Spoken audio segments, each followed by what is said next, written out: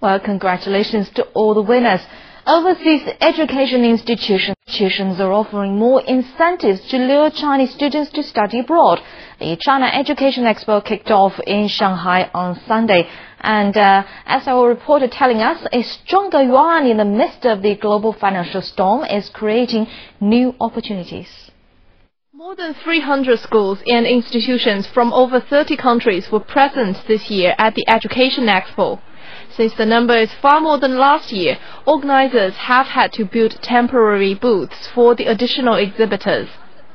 All want the opportunity to attract more students due to the effect the global financial crisis is having on their domestic economies.